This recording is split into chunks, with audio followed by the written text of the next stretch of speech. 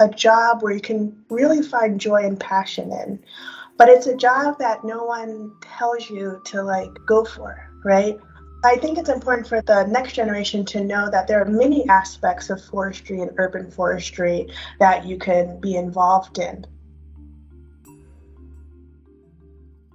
Urban forestry is important because trees provide many benefits for the city, including improving people's health, both physical and mental health.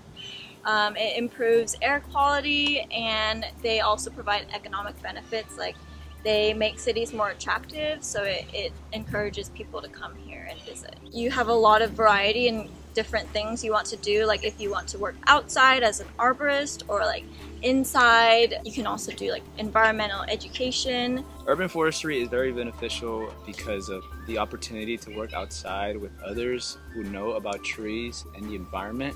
When I think of both the social, the economic, and environmental impacts that forestry carries with it, I think it's really important to have well-informed environmental stewards that know how to manage this resource, especially when you're looking at things like climate change and climate adaptation. Young generations are going to be tasked with figuring out how to live in a really rapidly changing world and how to manage those natural resources.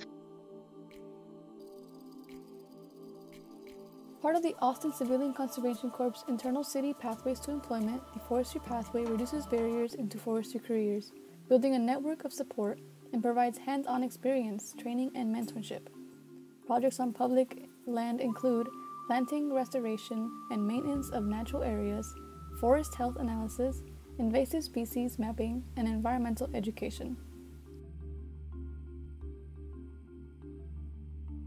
It's such an important program because it's generating those pathways into urban forestry jobs for folks that look like me, for folks that are unsure about what they want to do.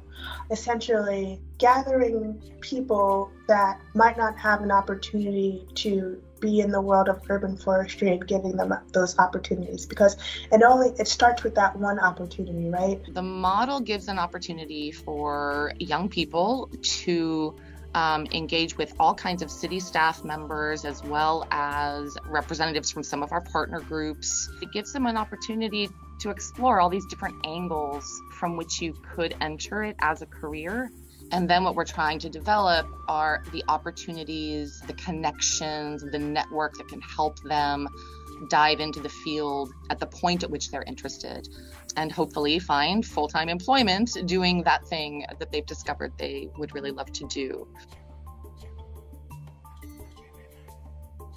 At the beginning of the year, I didn't know anything to do with trees or forestry or just having the knowledge of different careers within the city that has to do with trees. But within that year, I learned a lot: how to prune, how to cut, how to diagnose trees if they're sick. I also advanced and upgraded my communication skills. But yeah, I've definitely evolved and better than I was a year before.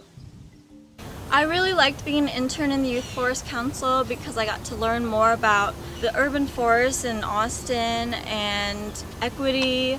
I really liked being able to complete a community action project and learn about community engagement.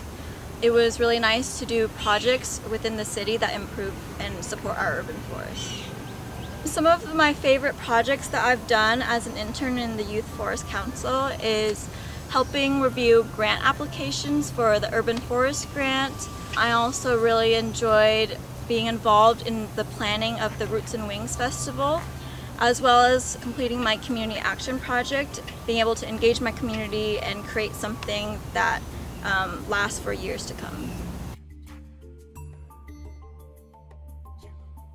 ACCC is that stepping stone. It is literally that motivation and that help to do bigger and better things in the world of forestry or urban forestry.